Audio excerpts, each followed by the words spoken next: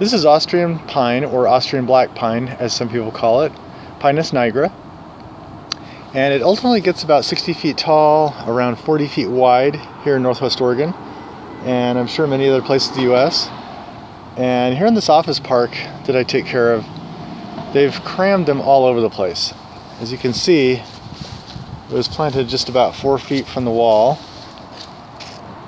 Across the way here is crammed into another small space.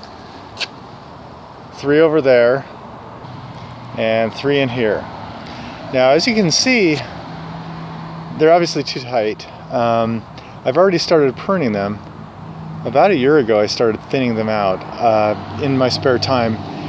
During the growing season, it's really hard to get to. I'm just so busy. But in the winter, I can work on thinning them out, maybe on a rainy day or when I've got my big trailer full of debris that I can carry away, because there's a lot of debris. It's quite a bit of work to thin these out. They are extremely thick trees when they're young. So this tree, last couple of weeks, I've really thinned it out. I've probably gotten about, 15 maybe garbage cans, 20-gallon garbage cans of debris out of this small tree. It's just so thick. It had blackberries in it. It had red twig dogwood growing all around.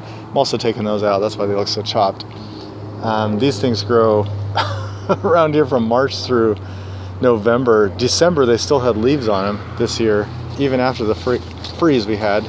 Pretty big freeze around December 8th. Anyway, the first step is to top it. I picked a height about 4 feet tall. I know you should never top a tree normally, but for pom-poms, they've got to be topped. And then I start thinning it out and just selecting a few decent branches. Now this doesn't look great. It will take some time because the individual palms here need to thicken out over time. And gradually I'll remove pom-poms too. If you see mature, well done Austrian pine pom-poms and other types of pines, they don't really have that many palms, and they're pretty open, which is kind of cool. So as you can see, this tree is kind of a mess. This is the last one I've started working on here, and I just wanted to, if I don't have time to get to it this winter to finish, I wanted to get it topped and the basic form done so that I can just nip at it here and there. So these 3 right here, I did last winter, and they're coming along just fine. I've actually been taking off a lot of different branches to make them even more open.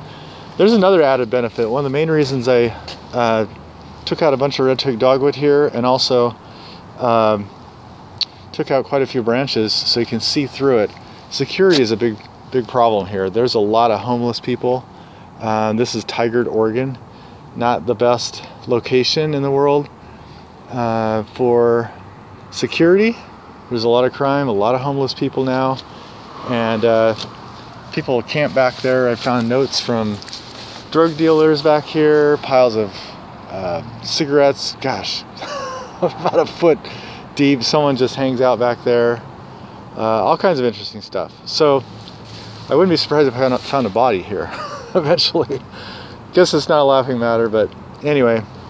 So I decided to thin these out because I know if I worked here, I would definitely want to be able to see around me, and there's little patios back there and little doors. So, you really gotta keep it open and watch what's going on in the morning and evening. It gets dark here about 4:30. So that's an added useful benefit for these pom-poms. I could have just taken them out, but I didn't want to do that. I thought, hey, I'll be creative.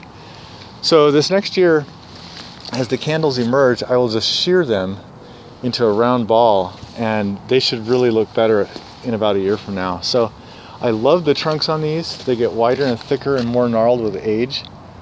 So this is a fun project. You can also do this with muco pine, Scotch pine, all kinds of pine, probably every kind of pine. And but in the beginning it is a lot of work, but there's a big payoff.